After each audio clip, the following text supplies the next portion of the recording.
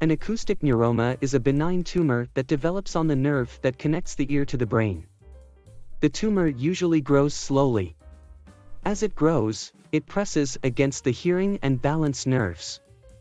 At first, you may have no symptoms or mild symptoms. They can include loss of hearing on one side, ringing in ears, dizziness and balance problems. The tumor can also eventually cause numbness or paralysis of the face. If it grows large enough, it can press against the brain, becoming life-threatening.